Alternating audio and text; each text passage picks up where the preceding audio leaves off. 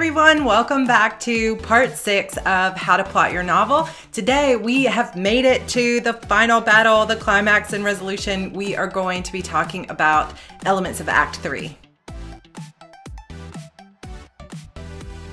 First of all, congratulations to everyone who has made it this far in the plotting series. I know that these have been kind of long and detailed, but I sincerely hope that you have been getting some value out of them and a lot of good tips on how to plot your own novel. So today we're going to be talking about the elements of Act 3, which basically is just the climax of the story and the resolution. So that sounds easy, but there's actually a lot of elements that go into making your Act 3 really great. So let's get into it. And of course, if you are new to the series or you have not yet downloaded your free Plot Your Novel workbook, you can get it from my website at heartbreathings.com/plotyournovel. I will link that for you down below in the description box. But that gives you all of the sheets that we've been filling out for this, and you can feel free to use them over and over again in your own plotting. There's also a resource list in the back of the book, and I cannot highly recommend these books to you enough. Everything that I'm talking about in this series comes from things I've learned from these books and from my own experience plotting novels over the years.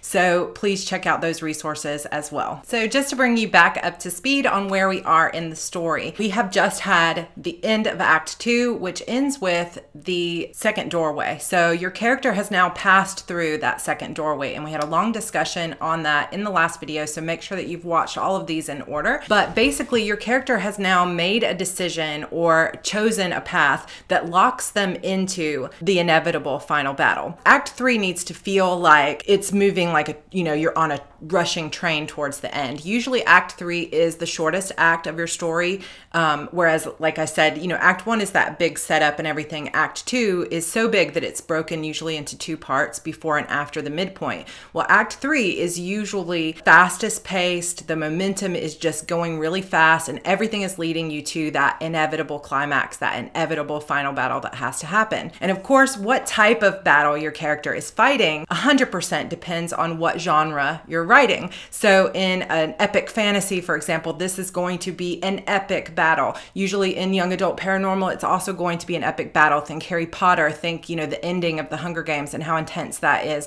You're going to have some kind of actual death stakes here where someone's about to die, or you really truly believe they're going to die and there's no way out, and you've got to ramp up that tension. If you're writing a romantic comedy, however, this is going to be something that's really funny, but you're also going to see that character come into their own and sort of claim who they are, and the truth is going to come out. And of course, the final battle in most romances is just simply the characters overcoming whatever things were holding them back in their internal journey, so they can apologize to each other or make that final declaration of love and overcome whatever it was that was holding them back in the relationship in the first place. So it's not going to be an actual epic battle, but it might be an epic proclamation of I love you, and this is where you're going to pull out all the emotion. And, if it's a comedy, then it needs to have some funny aspects to it. If you're writing a mystery, then this is going to be the moment where it all comes together and the shocking twist of who actually killed the person is revealed, and probably your detective is going to be in some kind of danger and have to fight their way out of it in some way. So pay close attention to how the genre that you're writing wraps up this climax and resolution, and make sure that you stay true to the genre norms and to what readers are used to in that genre. But let's talk about the different elements. So one of the first things that you're going to start to see in the third act is what James Scott Bell calls mounting forces. So this is basically where we start to feel relentless momentum in the story. Your readers need to feel that we know that final battle is coming. So the antagonist needs to gather their forces and go harder against the heroine. Like if we go back to Hunger Games, it's kind of like, okay, now they're going to force these people, since there's only a few people left alive, they're going to force them into a place where they have to meet each other. No more waiting this story out. We're going to mount forces. We're going to increase the tension. We're going to ramp up the conflict, and we're going to force a battle here at the end. So you're going to see those mounting forces. In a romance or a romantic comedy, what we're going to start to see is all those problems start to come out. You think about Confessions of a Shopaholic. The truth truth about her finances starts to come out, and all of that stuff starts to ramp up. So we're going to see the sort of like those dominoes are going to fall down so much faster as everything leads toward that final battle. So you need to feel like the tension is ramping up, the stakes are, getting higher, and we're really starting to feel that momentum. And whether you have an actual enemy like Lord Voldemort, or whether you have just an enemy of the truth or the fear of your character losing everything, whatever it is, you need to start bringing up those fears, and the antagonist needs to start making themselves more and more known, whether we know actually who the antagonist is or not. I feel like often in a mystery, or when you have a mystery inside your story, this is also where the clues start really coming together, and they're coming hard and fast. And this is where you want the reader turning the pages, because they're so close to understanding who done it or what's really going on here. And so it's moving really, really fast. So think about fast pace. K.M. Weiland in her book, Structuring Your Novel, also talks about one of the best ways to quicken the pace of your novel. And I have found this definitely to be true in my own work, because I was doing this intuitively before I even read her book, which is to shorten your chapters, shorten your scenes, even shorten the dialogue and the things that are happening. Shorter scenes that are really packed with action or with meaning or with reveals and plants and twists and things like this start to make your reader go faster and faster. And then they get to an end of a chapter and there's that big symbol crash and they're ready to move on to the next one. So think about, if you've had these long sweeping chapters in the beginning of the book, think about shortening your chapters a little bit and making them really action-packed or really emotionally packed in at this point in your story to quicken the pace. Next, what we're going to see is the final plan. And this is something that comes from Alexandra Sokoloff's Screenwriting Tricks for Authors. She says that somewhere towards either the very end of Act 2 or in the beginning here of Act 3, your characters are going to formulate what is their final plan. And after reading a lot of books where I've looked at this sort of story structure, and after writing many of my own and watching movies, I've noticed that the final plan can really be something as simple as a single statement where your character says, okay, no more of this other stuff, no more fooling around, we're going straight here and we're going to take them down. Your characters come up with that final formulated plan and they go for it. And you know that whatever it is they decide this last time is what they're actually going to do. It doesn't usually pan out exactly the way they expect it to, because, we are writing a story here that should have lots of twists and turns and unexpected moments. But this is, that final plan that sends them on the journey that's going to take them to the final battle. So hopefully that makes sense. Now, you don't necessarily have to have them state the final plan. It can just be understood that this is, what they're going to do next. But I find that it is often the case in movies and in literature that you do have your characters either sit down to convene, depending on the type of story, about what they're going to do, or it's just this realization in your character's head that, this is what I have to do. And this is a big part of the story arc, I find sometimes, where it's like, okay, well, I have no choice now but to face this head on. So I'm going to formulate my plan and move forward. Then what you'll also see often is what Alexandra Sokoloff calls storm the castle. Now, I think one of the examples she gives in one of her workshops, and maybe in her book as well, is you think about The Wizard of Oz. And this is where they storm the castle to get to the Wicked Witch. So it can be a physical storming of the castle, actually changing from one location to another as you enter the enemy's lair kind of thing. Or it can be just simply storming the castle in a more figurative sense, like, okay, now I'm going to go to the moment where it all began, or I'm going to face my greatest fear and go into where the enemy is, which can, in a romance, be I am going to show up at her place of work and I'm going to tell her how I really feel.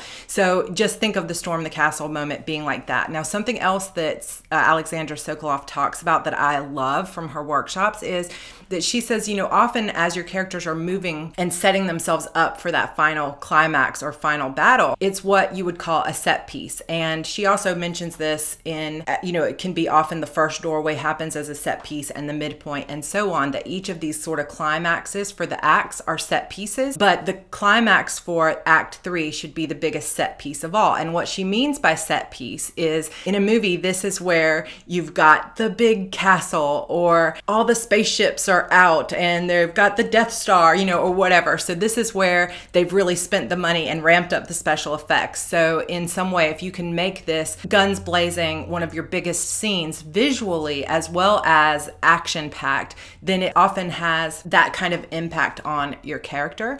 Now, something that K.M. Weiland says in structuring your novel is that some of the best act threes or climax and resolution moments in fiction come with a balance of inevitability and unexpectedness. And this always has resonated with me because I think that it is so important to have your reader, when they hit this final battle and you're moving towards this storm the castle moment or the final battle itself, that your reader feels like, oh my gosh, this is exactly where the story had to go the whole time. That they feel like they weren't cheated, that it's not some huge surprise that it comes down to these two people in the end. However, there's got to be some unexpectedness as well, that, oh my gosh, even though we knew it was going to come down to this battle, I never expected it to be him who was the bad guy. Or even though I knew that the murderer was going to be someone close to the detective, I never thought it would be her mother, that kind of thing. So you've got the unexpectedness, the twists, the way that it actually happens, the way the battle goes down might be a surprise or it might be unexpected because there's a million possibilities and you brought it down to this one. But your reader also needs to feel that it fits the story, that you've had enough foreshadowing and enough clues throughout the story that this is where it was headed the whole time, that it just fits together and it clicks in just the right way. What you don't want is a climax that feels like it cheats the reader in some way, that like your hero or your heroine had nothing to do with saving the day and they were sitting on the sidelines and now we've got just this random coincidence that saves everything. That is not going to be a very satisfying ending. And predictability, that you knew, oh, I could have told you who the killer was the whole time, can often also kill your story. So you want that balance of, oh my gosh, I knew this is where it was going, but I never thought it would end exactly like this. So you've got that excitement, but you have that satisfaction at the same time. And if you want a really great explanation of what she means by that and how to do it in terms of what she says is it's a mix of foreshadowing and complications. And I love the way that she words that in her book. Definitely pick up Structuring Your Novel by K.M. Weiland because it is brilliant. By now in Act 3, your antagonist or whatever the antagonistic force of your novel is been ramping up and the forces are mounting against your hero or heroine. They have created their final plan. They have stormed the castle and ended up in this thematic location that potentially is symbolic of their greatest fears. They're facing finally that past wound that we talked about when we were talking about creating great characters. They're facing that wound. They're facing death in some way, either figurative or literal. When we hit this black moment, it's kind of all down to this, okay? So now that they've stormed the castle, whatever happens, something goes wrong in this moment. Now, if you remember, we talked about this a little bit in Act 2, Part 2, where sometimes people say that second doorway is the black moment, but it can also happen here in Act 3. I typically like for that second doorway to be a moment of extreme loss that inspires your character to move through the doorway, but the actual black moment happens right here before that final character transformation. Again, I think this does sometimes depend on genre. Often in romance, that second act climax is going to be the black moment. They've broken up. You don't think they're ever going to get back together. And then the final battle is just the apology or the truth comes out and they make their statement and proclamation of love. And that is the actual final battle. But in the stories that, most of the stories that I write, we have an actual battle happening where someone is potentially going to die. So you have some kind of loss or some sort of devastating event that happens in the end of Act 2 that makes your character go to fight that final battle. And somewhere when they're going, like storming the castle, or they're going to get to that final villain, something goes wrong. They get captured, they lose their weapon, someone betrays them, or whatever happens. Like in The Hunger Games, for example, they tell them, hey, if two of you are from the same district and you win, we're going to let you both live. So it's like, okay, we can work together. We can make this happen. But then the black moment, of course, is that they're both standing there and they say, oh, never mind. You have to fight to the death. And so then it's like, how are we going to get through this? All is lost. So the black moment that happens here is the one that is everything has been leading to this moment and your character has failed, or the forces against them have just become too great. And this is the final thing that forces your character to change. So in the midpoint, they saw themselves in the mirror. Remember, we talked about James Scott Bell's mirror moment. In the midpoint, they saw what was wrong, what they needed to do to change their lives, that change or die moment, but they couldn't quite do it because in the rest of Act 2, they've been fighting those battles over and over again, but they haven't fully embraced their transformation. Well, this black moment, this moment where everything else is lost and they're going to die or they're going to lose everything, their greatest fears are being realized. This is the moment that forces your character to change. And this is why it is so important to know all those things about your character that we filled out in the Writing Great Characters video. Because if you don't know what it is that your character desperately needs versus their goal, what they need on their internal journey, what their wound is, what their greatest fears are, if you don't know those things about your character, you are going to end up with a climax and black moment that comes off flat and not as emotional as it should be. And if you really want to make an impact with your fiction, it needs to be emotional. It needs to grab your reader and make them feel something here at the end. Part of the reason that The Hunger Games was such a wildly popular series is because those readers, we all love Katniss so much. And when you get to that moment where she finds out she is going to have to kill Peeta, who she's now developed all these feelings for and risked everything to save each other's lives. And she actually thinks that she has won and she has beat the Capitol. This black moment forces her to change. It forces her to say, I'm not playing your game anymore. I'm going to beat you at your own game. And that's the moment that her character changes, when she makes that decision. And without that character's change in the black moment and in that climax, without them reaching deep inside themselves and coming up with that desire to truly change who they are and overcome whatever's been holding them back, you don't have nearly as much impact as you could otherwise. Now, I do know that there are some types of stories where your character does not have such a huge character arc growth. So you've got some stories that are more episodic, like detective stories can be this way often, where you've got a single character that goes through many, many books, and they don't have as much of a dramatic character arc change at the end of every climax. It's just something very small. But if you can still add in that emotional resonance here, where they do have to realize something that they didn't know before, even if it's not some great overcoming of their wound entirely.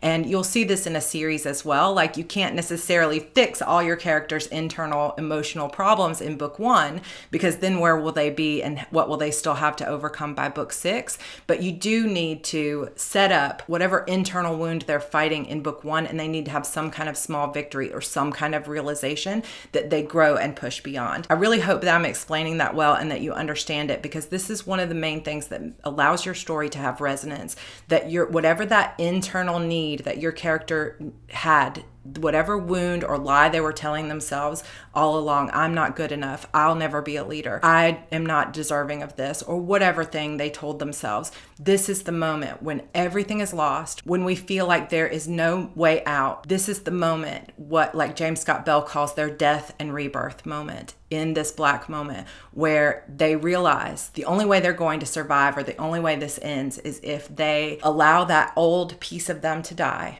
and they're reborn in this new way. And it needs to resonate and directly correlate to whatever it is they realized in that mirror moment. And this is one of the main reasons that when I'm plotting originally, I do that triangle that James Scott Bell talks about. I have it in the Writing Great Characters thing. So for example, like in Deep Dark Secrets, in the beginning, Mariah says, no one believes me, so I'm going to have to lie and cut everyone out of my heart to try to be who they want me to be. So she's denying her true self by trying to fit back into this old world and not letting anyone know what's really bothering her. In the midpoint, she makes that mirror moment decision of something is really going on here. And if I don't change and let someone else in and allow him to help me and begin to embrace what truly happened and face it head on, I'm going to die. And then we'll see when we go through the plot here at the end for my novel that in the last moments when she thinks all is lost, she has no choice now. Her choice is either I'm going to literally die, or I'm going to have to give up this piece of myself that is holding back, and I'm going to have to embrace this new me. So it's a death and rebirth moment. And the black moment is so much stronger if your reader is sitting there going, there's no way out of this. I have no idea how they're going to get their way out. But you as the writer have to be smart enough to know how you're going to get them out. And that can be the trick, is like, how do you come up with something that seems so locked that your reader can't see a way out, but you've already figured out that way out? And it is one of the hardest parts, but it is so amazing and such a great payoff when you can pull it off. And a lot of times that will have something to do with what James Scott Bell calls the Q factor. So let's talk about that briefly. So this is explained so well in James Scott Bell's book, Superstructure. And I'd never heard anyone else talk about this before, but it's one of my favorite beats to put into a novel. So Q, of course, he's getting that from the James Bond movies, where you've got this Q character who always is giving James Bond these great gadgets, like, oh, you can put this camera in your shoe and like this watch becomes like a gun, whatever. So you've got that Q character who in Act 1, when James Bond is getting his next assignment, you see, oh, here's these gadgets in the car and here's all these things.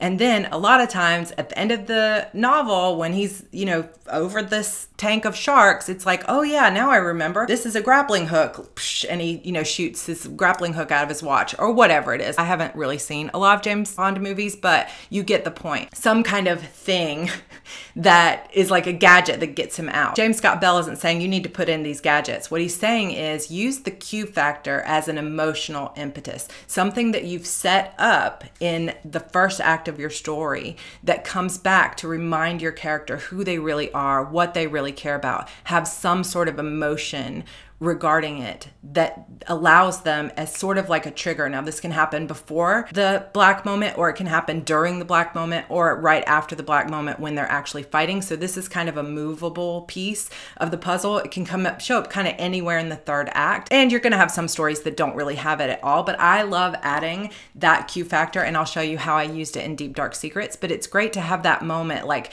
that necklace or those words that come back to you that somebody said that make you realize what it is you can do with this moment, or something that gives you that emotional impetus, that emotional motivation to change.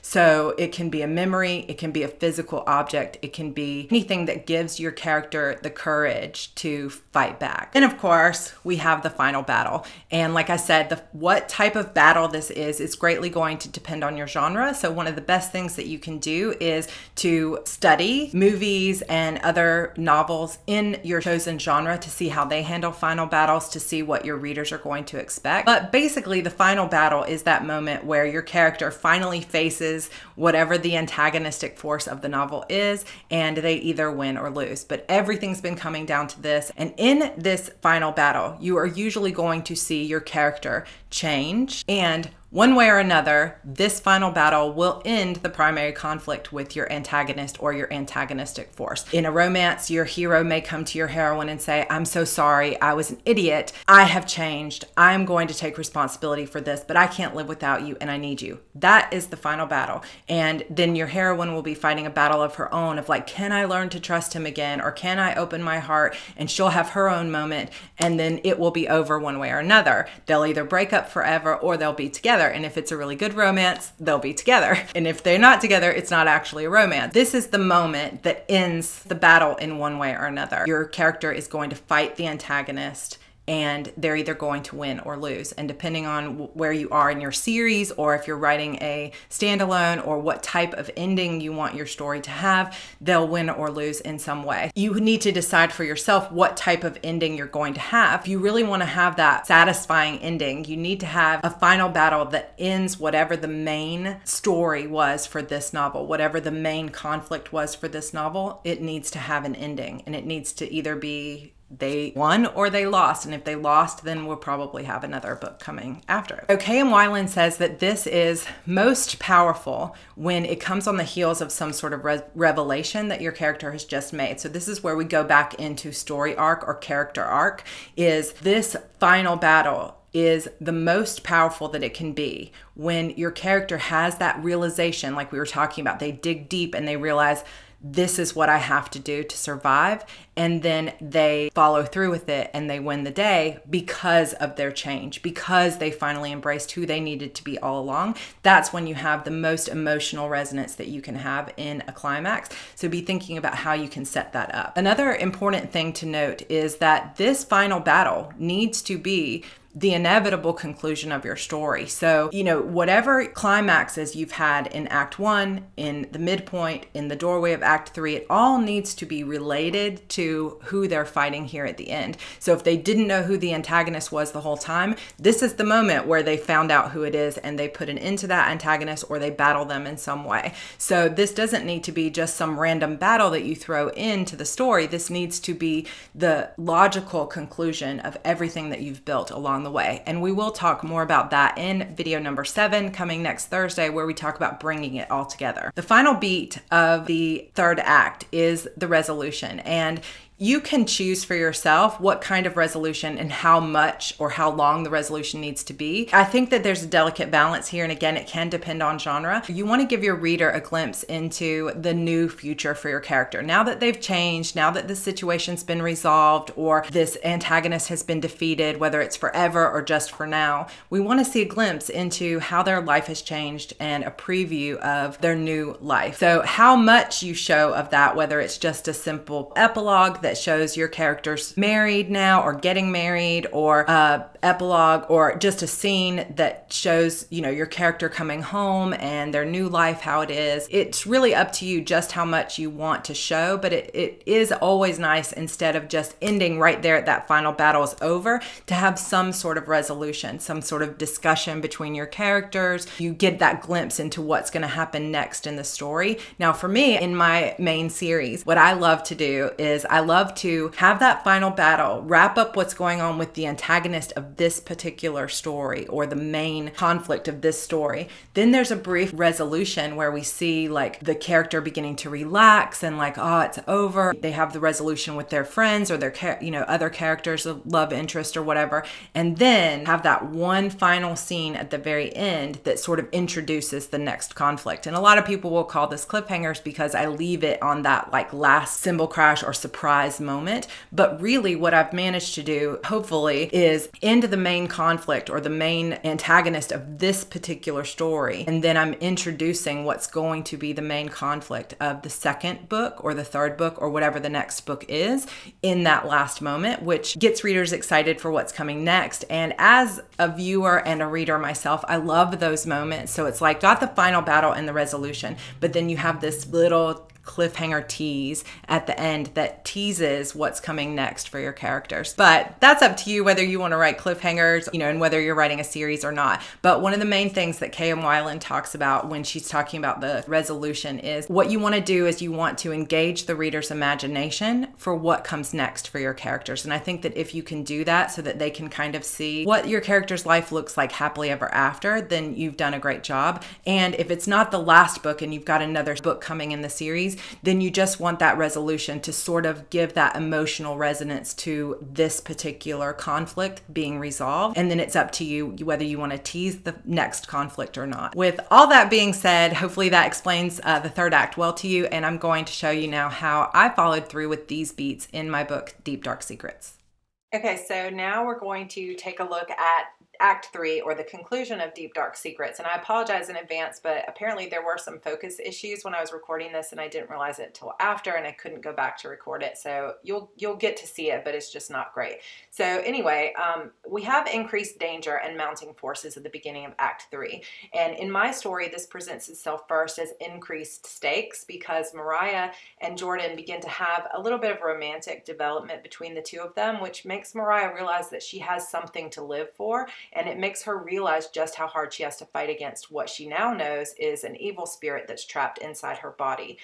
What they decide to do is investigate Haley's runs using GPS maps that she used to post on her Instagram. And they do find the cave with the broken idol that the medicine woman was telling them about. But here's where the new revelation comes in. There are two sets of footprints. So they find out here one of the big twists and reveals of the story is that another person was out running with Haley that day, and the spirit that was in that idol was split in two. So their final plan becomes to find out who else was running with Haley that day and who has the other half of the spirit, because whoever has that spirit in them has apparently lost themselves to the darkness, to the evil, and is going to kill Mariah. Now, Mariah believes that the person that was running with Haley was Lena, which is the ex, remember Mariah's ex-boyfriend Troy? That's his new girlfriend that she's had this run-ins with before. And she decides that they're going to break into Lena's house because she's away for the weekend, and they're going to look for proof of this evil spirit, which means they're looking for some of those like frantic type of dark drawings that she found kind of on Haley's walls in Haley's room. So she doesn't find that, and when she doesn't, she ends up in an argument with Jordan, and they separate, and Mariah says, fine, I'm going to leave to meet with Nicole because I've been putting her off and we need to study. So angry, she goes to Nicole's house looking for her friend, and this is the biggest like black moment twist reveal of the story, is that it turns out Nicole gives her water or a Coke. I wrote question marks, I can't remember what she takes from her. She gives her a bottle of something to drink, and as they're studying, Mariah starts feeling off, and she realizes at this point that she's been drugged, and that's the moment that she realizes Nicole is the one that was out running with Haley that day. They were all three on the running team together, and this was all set up earlier in the book, and Nicole was the one running with her, and she has the other half of this spirit, and that Nicole was the one who drugged them that night at the party, and now she's drugged Mariah again. So at this point, Mariah loses consciousness, and when she wakes up, she's tied up in the woods, and she's alone out there with Nicole in the middle of nowhere with no phone, no way to reach out to anyone. So this is the all is lost moment, and she's facing death at this point. Now, I wrote red journal here because if we remember back when Mariah first went to Haley's bedroom, in Act 2, she found out that Haley's journal was missing, and that journal is part of the big reveal because Nicole has it. All right, so the Q factor, the way that I dealt with this in this book is the medallion that she got, and she found that she had at the beginning of the story that she wasn't sure where it came from, and that she found out in the midpoint is Jordan's brother's Spirit Walker medallion. That is part of her Q factor. She holds on to, or she remembers the medallion, she grasps a handful of dirt, and she calls upon her ancestors. And that's just how I use that Q factor as a moment of emotional impetus and resonance. And when she does that, she fully is forced to change here, and she embraces her truth. She embraces her light and her true Spirit Walker self for the first time. And she is able to have the medallion, the light bursts forth from the medallion, and her chains are broken. And she's able to defeat the evil spirit in Nicole, which then subsequently actually kills her friend who, used to be trapped inside that body. And now she takes that evil spirit all into herself. So it's a kind of a positive ending that she defeats the evil spirit, but then a hard ending in that she now has to take the full force of that spirit into herself, which sets up book 2. Resolution is that Jordan finds her there in the woods. They hide the body. He takes his brother's remains, because Nicole had killed his brother, to bury them on family land. And I tie up the rest of the loose ends, like Nicole's funeral, and then when Jordan returns, they seek out the remaining 2 idols, because there were 3 sisters that the medicine woman told them about. One is found intact, and they take it to the medicine woman and her tribe, but the second is smashed, and there's a single footprint in the ooze. So this resolves the first part of the story and sets it up for book 2.